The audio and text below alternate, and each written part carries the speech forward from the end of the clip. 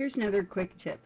If you're encountering black textures while painting your terrain, that means you have more than 6 textures in a cell quad. Don't worry, there's a quick fix. Hit I to open the quad texture information window. You'll see 4 quads for the cell listed. Each one should have some textures. At least one of the quads should have 7 textures listed. You might need to zoom closer into your cell in order to see the correct quads.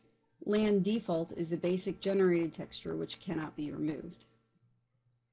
There's also a percentage next to each texture, which corresponds to how much of that texture is used in the quad. This can help you determine which texture to remove.